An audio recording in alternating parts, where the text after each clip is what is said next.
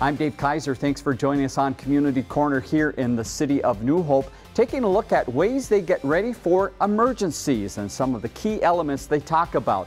We had a chance to catch up with Assistant Chief Adam Watke to find out more about emergency preparedness right here in the city of New Hope. What we do for both cities, New Hope and Crystal, is emergency management training.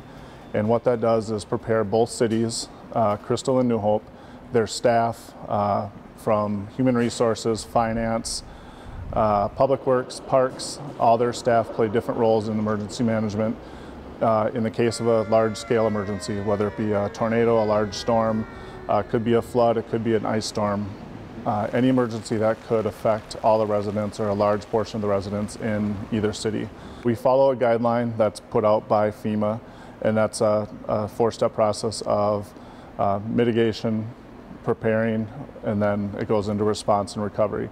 So where we operate right now is a mitigation and preparing model, and we start looking at things that could be a problem. Where are our biggest concerns? What's the biggest risk? What's the biggest vulnerabilities in the community? Typically our training for each city happens in June and in December, and then some of the coordination with both the county and the state officials happens throughout the year. At different times they send out different projects that have to be done. Right now we're working on a capabilities assessment that we're going to submit back for both cities.